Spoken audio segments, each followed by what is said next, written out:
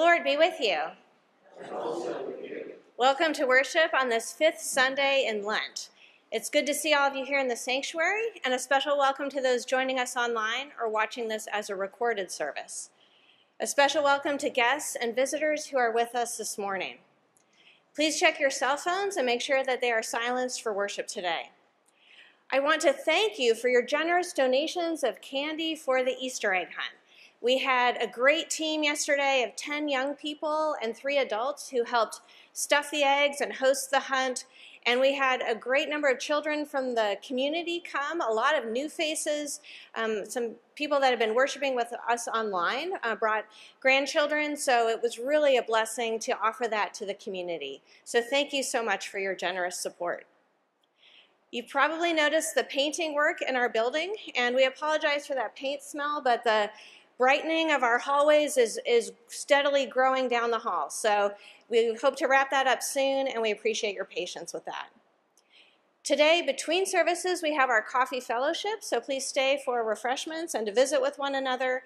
We also have our adult Bible study, and Pastor Eric is continuing to look at what happens on Holy Week between Palm Sunday and Maundy Thursday.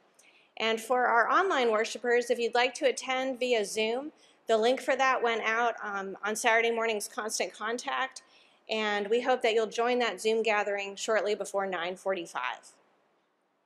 Our observance of Lent continues on Wednesday night. This Wednesday at 7 o'clock is our final evening prayer service for this season. That is at 7, and we hope that you will come for a time of prayer, Bible reading, and reflection together. You'll notice on the back cover of the bulletin that the Easter flower form is there, or you can give gifts to the pastor's discretionary fund on Easter Sunday.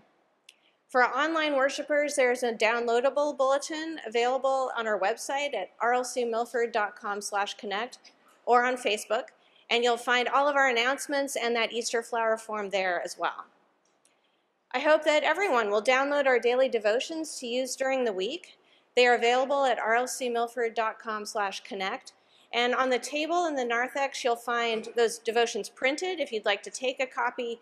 There's also the new booklet that covers the next 3 months of devotions. That's available as well.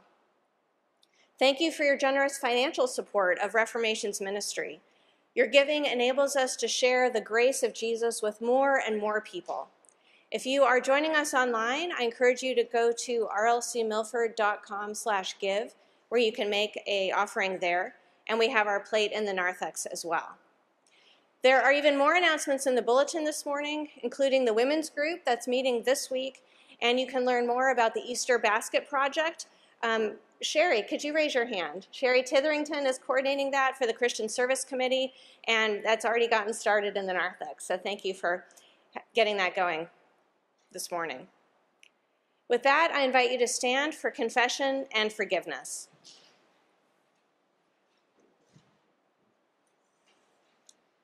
We gather in the name of the God who rescues us from sin and death, the Father, the Son, and the Holy Spirit. Amen. Almighty God, to whom all hearts are open, all desires known, and from whom no secrets are hid, cleanse the thoughts of our hearts by the inspiration of your Holy Spirit, that we may perfectly love you and worthily magnify your holy name, through Jesus Christ our Lord. Amen. If we say we have no sin, we deceive ourselves, and the truth is not in us. But the Lord is a God of great mercy, who calls us to walk in ways of repentance. Let us confess our sins to him, so that we may be cleansed from all unrighteousness and grow in the power of grace.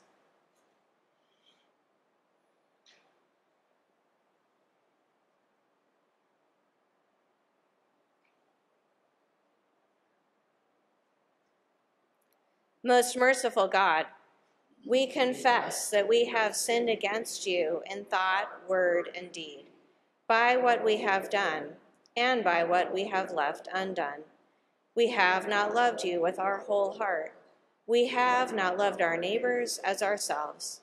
For the sake of your Son, Jesus Christ, have mercy on us. Forgive us, renew us, and lead us, so that we may delight in your will and walk in your ways, to the glory of your holy name, now and forever. Amen.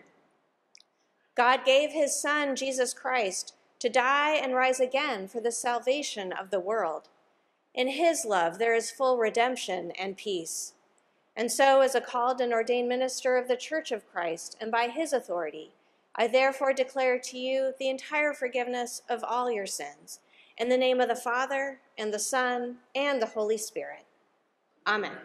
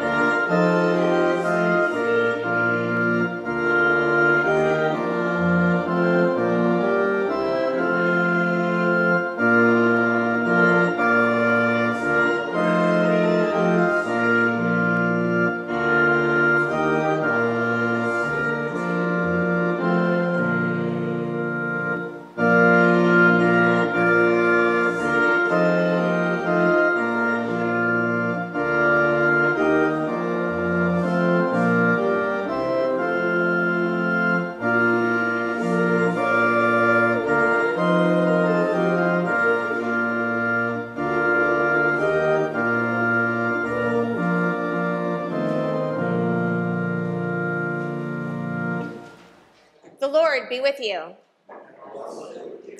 Let us pray.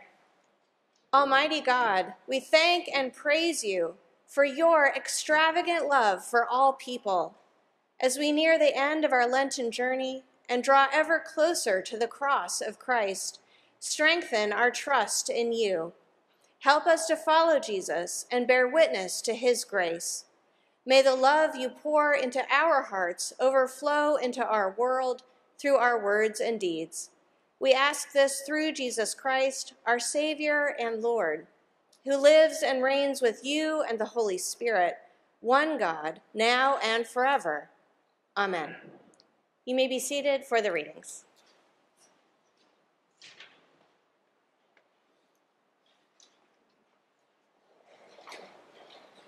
Good morning. A reading from Isaiah. Thus says the Lord, who makes a way in the sea, a path in the mighty waters, who brings out chariot and horse, army and warrior. They lie down, they cannot rise, they are extinguished, quenched like a wick. Do you remember the former things, or consider the things of old? I am about to do a new thing. Now it springs forth. Do you not perceive it? I will make a way in the wilderness and rivers in the desert. The wild animals will honor me, the jackals and the ostriches, for I give water in the wilderness, rivers in the desert, to give drink to my chosen people, the people whom I formed for myself, so that they might declare my praise. The word of the Lord. Thanks be to God. A reading from Philippians. If anyone else has reason to be confident in the flesh, I have more. Circumcised on the 8th day, a member of the people of Israel, of the tribe of Benjamin, a Hebrew born of Hebrews. As to the law, a Pharisee. As to zeal, a persecutor of the church. As to righteousness under the law, blameless. Yet whatever gains I had, these I have come to regard as loss because of Christ. More than that, I regard everything as lost because of the surpassing value of knowing Christ Jesus, my Lord.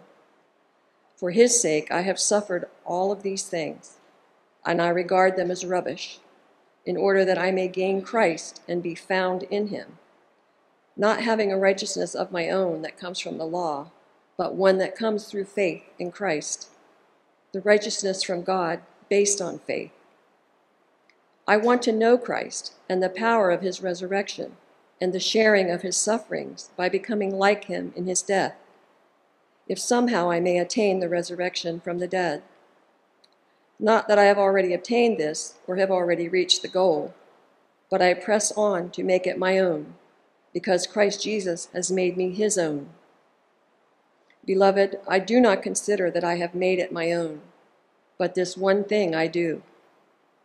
Forgetting what lies behind and straining forward to what lies ahead, I press on toward the goal for the prize of the heavenly call of God in Christ Jesus.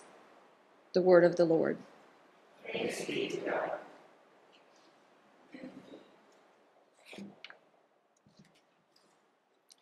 Please stand. The Holy Gospel according to John, the 12th chapter. Glory to you, O Lord. 6 days before the Passover, Jesus came to Bethany, the home of Lazarus, whom he had raised from the dead. There they gave a dinner for him. Martha served, and Lazarus was one of those at the table with him. Mary took a pound of costly perfume made of pure nard, anointed Jesus' feet, and wiped them with her hair. The house was filled with the fragrance of the perfume. But Judas Iscariot, one of his disciples, the one who was about to betray him, said, "Why was this perfume not sold for 300 denarii and the money given to the poor?" He said this not because he cared about the poor, but because he was a thief. He kept the common purse and used to steal what was put into it. Jesus said, "Leave her alone. She bought it so that she might keep it for the day of my burial. You always have the poor with you, but you do not always have me." The gospel of the Lord. Praise to you, O Christ. You may be seated. Grace to you and peace from God our Father and from our Lord and Savior, Jesus Christ. Amen. Over the past 2 years, a life lesson I have learned as a result of the pandemic is something I call use the good stuff. Here's an example. You recall how the pandemic started during Lent. Since we were at home most of the time, I began to notice things around our house that I hadn't paid attention to in years. I discovered objects I had set aside long ago because they were too good for everyday use. One item I noticed was a set of beautiful candles that were shaped like eggs, made with gorgeous colors. I'd been saving them for Easter for 20 years. With things feeling bleak in the early days of the pandemic, I thought, this is the year we are going to use these unique and cheerful candles. So on Easter, we lit them, we enjoyed them, and the festive decorations finally served their purpose. From the moment I lit those candles, I've applied this principle of use the good stuff in other areas too. The wooden cutting board we received as a wedding present that was too nice to put food on or mark up with a knife, now I use it almost daily to cook. Do you have anything like this? Maybe it's an item of clothing that you don't want to fade or get dirty, so you never wear it. It just hangs in your closet. You might have gardening tools, fishing poles, or shop equipment that you don't want to wear out. You don't want the blade to get dull. You don't want to damage it, so those things sit and gather dust in your garage or shed. If you have a creative hobby like drawing, painting, or sewing, you might be afraid to use that good art paper or the expensive paint or the fabric you bought at that special store. Even though I started applying this motto 2 years ago, I'm still working on getting myself to use the good stuff. It takes time to overcome the mindset that I should hold on to things that are beautiful or expensive, precious or rare. It takes practice to use the good stuff. This life lesson makes me appreciate even more what Mary is doing in our gospel reading today. She's using the good stuff. Mary's actions are over the top. In fact, in the eyes of at least one observer, she's acting reckless and ridiculous. She's doing something that does not compute. Here's the setting. Mary and her sister Martha and their brother Lazarus were hosting a dinner for Jesus. It occurred between two significant events in Jesus' life. Just before this gathering, he raised his good friend Lazarus from the dead. He had been in the tomb for 4 days when Jesus arrived. After weeping for his friend, Jesus prayed to God, and then he called Lazarus by name and ordered him to come out of the grave. He did. Lazarus was alive. His family members unwound the cloth wrappings he wore in death, and he left the grave behind. Thanks to Jesus' power, Lazarus returned to his home, to his family, and to life itself. Well, in today's gospel reading, that memory of death lingered in the air as Jesus went to Mary, Martha, and Lazarus' home for dinner, 6 days before Passover. Jesus was on the brink of the most significant event of his life, entering Jerusalem and being condemned to death on the cross. With his friends returned from the grave still fresh in their minds, Mary prepared Jesus for his death that was yet to come. While Martha worked on the meal, Mary took a jar filled with expensive perfume. It was worth 1 year's wages. If Mary had been saving it for something special, that thought was long gone. With Jesus in her home, the day had come, and Mary decided to use the good stuff. She fell down before him, poured the fragrant perfume over his feet, and wiped his feet with her hair. Now imagine how surprised Martha, Lazarus, and Jesus' disciples would have been by Mary doing this. The value of the perfume was enough for anyone to be shocked at her extravagant gesture. And there's something deeper going on here too. Anointing someone usually meant pouring oil on their head, not their feet. Putting ointment on someone's feet was what you would do when you buried them. What's more, women's hair was usually braided or kept pinned to their heads, not loose in a way that you could use it to wash someone's feet. Letting your hair down was something women would do when they were distraught and grieving. While the others might have been wondering what in the world Mary was doing, Judas objected. He disagreed with Mary's signs of love and devotion toward Jesus. He argued about her using up the perfume instead of selling it for the disciples' treasury. Jesus explained why she was using the good stuff when he said, "Leave her alone. She bought it so she might keep it for the day of my burial." Well, let me ask you, how would you respond if you were a guest at that dinner, watching Mary pour out the ointment on Jesus' feet and smelling the aroma of the perfume? I wonder if we would calculate the cost of the perfume like Judas, or would we be wishing we'd brought a precious gift to pour out on Jesus like Mary did? Would we sense that Jesus' burial was actually coming very quickly? Or would we cling to the triumph of Jesus raising Lazarus from the dead and deny that Jesus himself would have to die? It's hard to know what we would do if we had been guests at that dinner. But it's certain that Mary was holding nothing back as she poured out her love and devotion for Jesus. She trusted in him and the path he was on, even though it would cost him his life. Mary's reckless act of using up all the perfume and wiping Jesus' feet with her hair was her way of saying, "I love you." It was her way of saying goodbye. Well, today marks the final Sunday in Lent, and we are moving quickly toward the end of Jesus' life. Soon, Palm Sunday and Holy Week will be upon us, and we'll remember again how Jesus gave himself up for us and for our salvation. How has your Lent been going this year? Whether you've had a fruitful season of self-reflection or you've been frustrated by distractions, it's never too late to express your devotion to Jesus. You don't have to have a jar of expensive perfume. All you need is to give Jesus the love of your heart.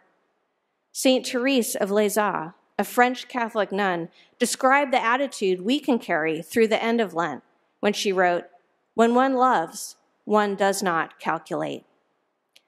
You and I live in a world that calculates constantly and worries about not having enough. But when we love Jesus, we can have a new mindset. When we pour out our love for our Savior, when we give him the good stuff of our hearts, our capacity to love increases all the more. The way you share your love for Jesus might not look like Mary's way, and that's okay. You might express your devotion by praying quietly, or singing a hymn, or talking with Jesus while you walk in nature, or reading a Bible passage with renewed faith. Whatever you do, I hope it helps you discover that Jesus' love shown to you on the cross was the most extravagant love of all. Because he loves you, he took on your sin, suffered and died for you and for the sake of the whole world. And then God raised him up to new life. Thanks to Jesus, you are free from the power of sin and death. You are free to use all the good stuff God has given you to bless and serve others. We don't hear how the evening at Mary, Martha, and Lazarus' house ended, but we can imagine that everyone who left that night took some of the aroma of the perfume with them. It lingered on their clothes and in their hair. The fragrance reminded them of the outpouring of love they had witnessed. By hearing the story together, we've all been guests at this dinner, and you will carry the fragrance of Mary's perfume into the world as you leave this place, or as your time of online worship comes to an end. How will you use the time that's left in Lent to express your devotion and love for the Lord? However you choose to do that, I encourage you to use the good stuff from your mind and soul. Use it all. Offer yourself freely to the Lord. Spend the next several days giving Jesus your extravagant, over-the-top, reckless, does not compute kind of love. Don't hold any of it back. Love Jesus in a way that prepares him for his burial, because he is about to die on the cross and then rise again to new life for you. Amen. Please stand.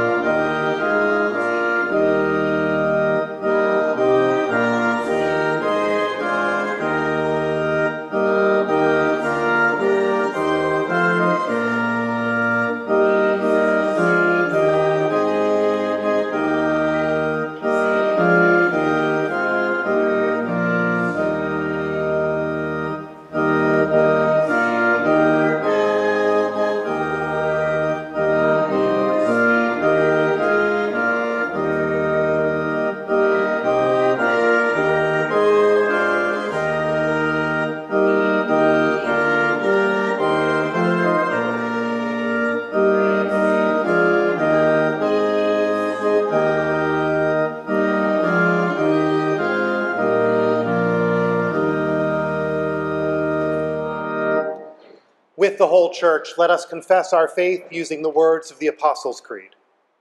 I believe in God, the Father Almighty, creator of heaven and earth. I believe in Jesus Christ, his only Son, our Lord. He was conceived by the power of the Holy Spirit and born of the Virgin Mary. He suffered under Pontius Pilate, was crucified, died, and was buried. He descended into hell.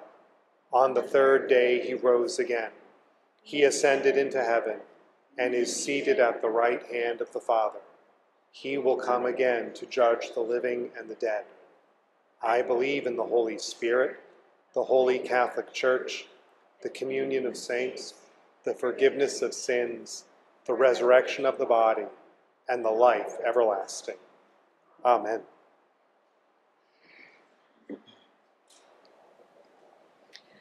Let us bring our needs and the needs of all the world before the Lord, whose mercy endures forever.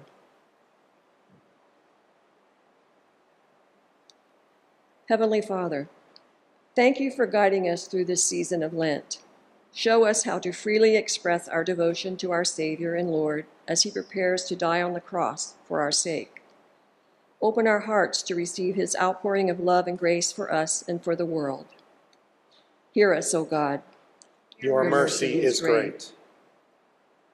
Lord Jesus, help us to trust in you with our whole hearts and to build our lives on the promise of your resurrection to eternal life. Take away our fear of scarcity. Make us bold to live generously and to give away the gifts you have first given us, especially the gift of your love. Hear us, O God. Your mercy is great. O Holy Spirit, guide Reformation Lutheran Church to be a blessing to our neighbors and our whole community. Thank you for the children and youth of our congregation and the ways they share their gifts in humble service. Nurture the bonds between the generations here at Reformation, so we may learn from each other and grow in faith together. Hear us, O God. Your mercy is great. God of all, we pray for the people of Ukraine. Give them safety and let them know your presence and your power. Bring an end to war and suffering in Ukraine. Stir up in the people of Russia a desire for peace. Hear us, O God. Your mercy is great. Heavenly Father, we pray for the poor and the hungry. Work through your people to provide for those who lack shelter and food, and to support those who face hardship or injustice. Protect those suffering from persecution in China.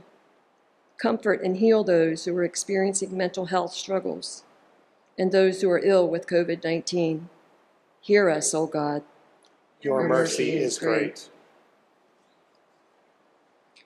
Almighty God, we lift before you all those who are sick, grieving, or in other special need, especially Pastor John Ranney, Ray Gannon, Renata McKenzie, Lee Clark, June Brightfeller, Linda Kakamis, Barbara Seth, David, Keith Wilson, Todd French, Don Hanna, Kathy Hubbard, Carol Powell, Donna Abel, Greg Waddington, Katie De Silva, Irene Ward, Corey Sobczynski, Helene Reed, Kevin Boots, Pete Murphy, Johnny Lynn Jones, Patty Dolliver, Dickie Cooper, Diana Smith, Lisa Kakamis, Mary Kay Connessy, the Conway family, Walter Donovan,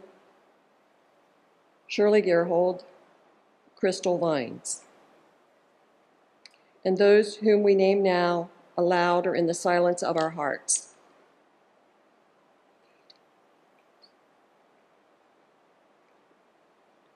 Hear us, O God. Your mercy is great. Merciful God, hear our cry when we call to you. Cast out the fear of sin and death so that we, along with all of creation, may praise you with open and trusting hearts. Through Jesus Christ our Lord. Amen. And now, O Lord, make us bold to pray as your Son taught. Our Father, who art in heaven, hallowed be thy name. Thy kingdom come, thy will be done, on earth as it is in heaven. Give us this day our daily bread, and forgive us our trespasses, as we forgive those who trespass against us. And lead us not into temptation, but deliver us from evil. For thine is the kingdom, and the power, and the glory, forever and ever. Amen. The peace of Christ be with you always. And also with you. If you're watching on the live stream or the recorded service and there are others with you, take a moment now and greet them with a sign of God's peace. And for those who are here in the sanctuary, you can greet members of your household with peace. We do ask you to stay in your pews, but then you can turn and wave just to greet your fellow members with God's peace today.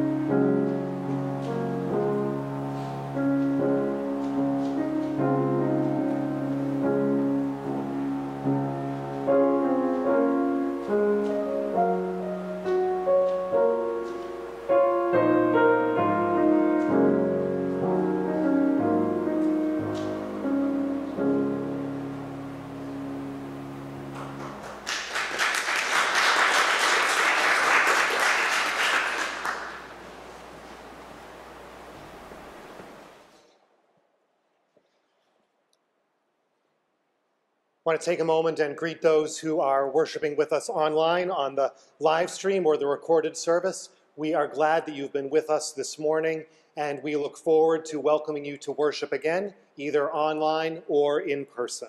At this point, we are going to bring the online part of our service to a close, and so we want to say goodbye to you and bless you to freely and extravagantly express your love for Jesus the Savior as he has extravagantly loved you. Be at peace and serve the Lord wherever you are. Thanks be to God.